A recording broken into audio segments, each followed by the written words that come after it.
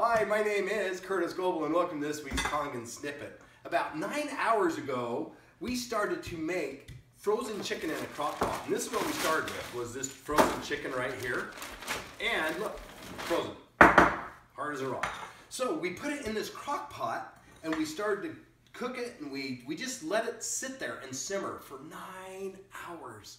And it is so delicious. I mean, it is just totally amazing. I mean, it looks good, I wish you guys could smell this, because this is incredible. I absolutely love it.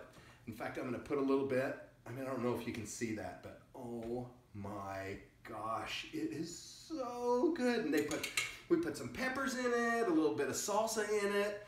It is absolutely delicious. And oh my gosh, it is so good. I am so glad we put this in 9 hours ago so we could eat it right now. You know what another option could have been?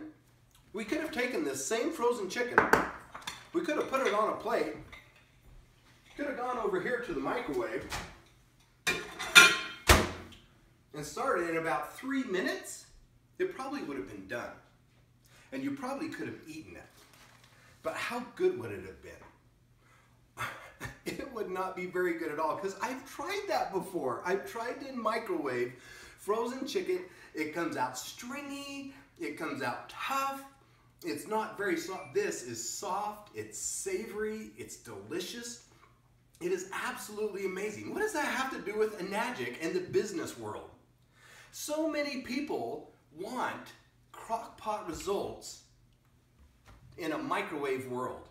They want to only take 3 minutes and have something that's soft and tender and melts in their mouth. They want to only be able to do a business very, very short time and have the results as if it took a long time.